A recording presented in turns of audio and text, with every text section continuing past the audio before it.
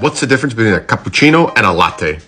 Well, let's start by saying that the word latte in Italian simply means milk. And in Italy, if you order a latte, that's exactly what you'll get.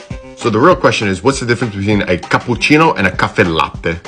Well, a cappuccino is simply made with espresso, steamed milk, and frothed milk, and it's typically consumed at breakfast time. On the other hand, a caffè latte is simply made with espresso and steamed milk, and it literally means coffee and milk. This too is typically consumed at breakfast time. So, which one do you prefer?